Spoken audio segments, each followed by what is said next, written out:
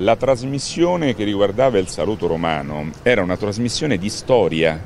Mi era stato chiesto dal punto di vista storico cos'è il saluto romano. Io ho spiegato che il saluto romano era la mano aperta. Io sono un esponente dell'Azione Cattolica, sono un democristiano. Ma perché mi guarda? Voglio dire, se fossi stato comunista o fascista l'avrei detto. Qual era il problema? Ma sono un democristiano. Ma che c'entra? Il saluto era una trasmissione di storia, si parlava di Giulio Cesare. E poi è stata fatta una battuta, no?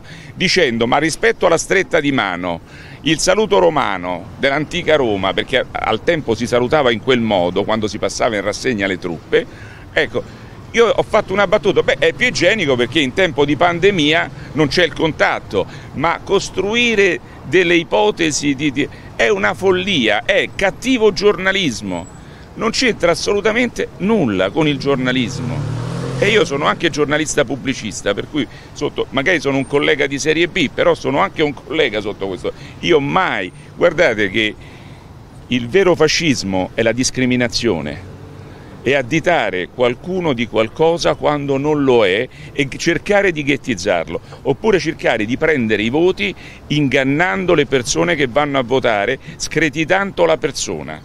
Questa è la peggiore politica che c'è. Io in tutta la campagna elettorale, e lei mi dica se ho soltanto mai detto una parola sugli avversari. Mai. Non ho mai detto nulla, perché questo è il modo di far politica.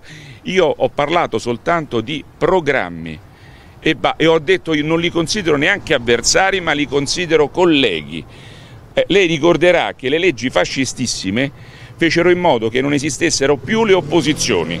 Io li considero addirittura colleghi, sono l'antitesi a qualsivoglia forma di totalitarismo.